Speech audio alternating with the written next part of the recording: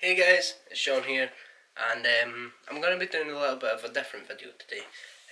It's not going to be a reaction, or it's not going to be music. Well, my microphone isn't working for music anyway, so it wouldn't be that. Anyway.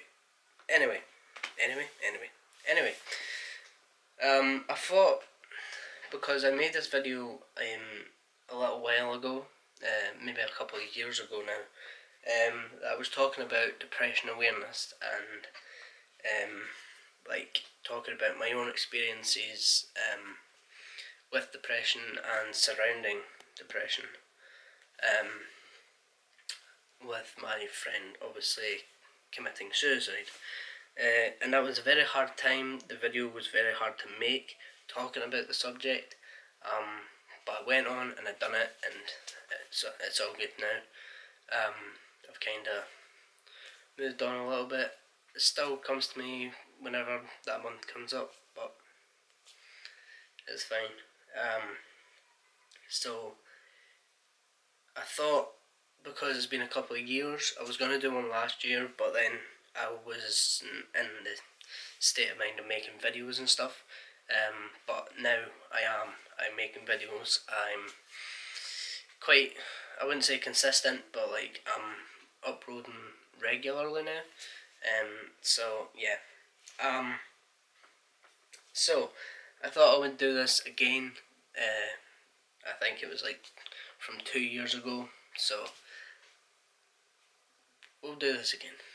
Anyway, so since that video that I made, I've had a lot more experiences and dealings with depression. My dad, obviously a couple of years ago as well, I think after I made that video, my dad went into hospital after having a mini stroke, which we didn't know was the case. But he got out of that in 3 days, so that was good. But now he's really badly hurt his shoulder, and we think it's going to be arthritis or something like that. But anyway, back on the depression. The few dealings that I've had with it, obviously my girlfriend, one of the best girls in the world, the best girl in the world. I don't know what I'd do without her now, but she has depression. She has mental health issues, like anxiety, depression, stuff like that. And there's a few like instances with her that have kind of been difficult to go through. Especially when during the day she could be the happiest person alive, she could be hyper, she could be joking with you, she could be laughing, smiling, and doing all that, and then it gets to a certain time or something, and then it just all changes, and she becomes, she thinks that she doesn't want to be here anymore, the world would be better without her, and obviously I'm there to help her through that. But it's pretty hard over distances, so I found that to become a bit difficult for me to stay on top of, and like keep an eye on, because sometimes I can't be here. I can't be on my phone all the time. I can't be messaging folk all the time. I can't be messaging her all the time. So it's a bit difficult in that situation. But my brother, I don't know if he wants this out there or not, obviously probably not, but I'll tell you a little bit about it. I won't go into detail because it's a very personal thing, but basically last Monday, me, my dad and my mum stopped him from committing suicide pretty much. He was running up the forest and he was gonna go kill himself, but I chased him up the forest, and he stopped, he turned round, and he came back, he went to the hospital and stuff. I'm not gonna go into detail again with what happened, but it seems to be a little bit better now, especially since yesterday we went out shopping and stuff for his 21st birthday. So yeah, that was, I think, that may be a little bit sorted now, but I've been kind of having my own thoughts recently. Like, not even like thoughts, it's just sitting here being bored, and then I go into my thoughts and I get upset for no reason, and stuff like that.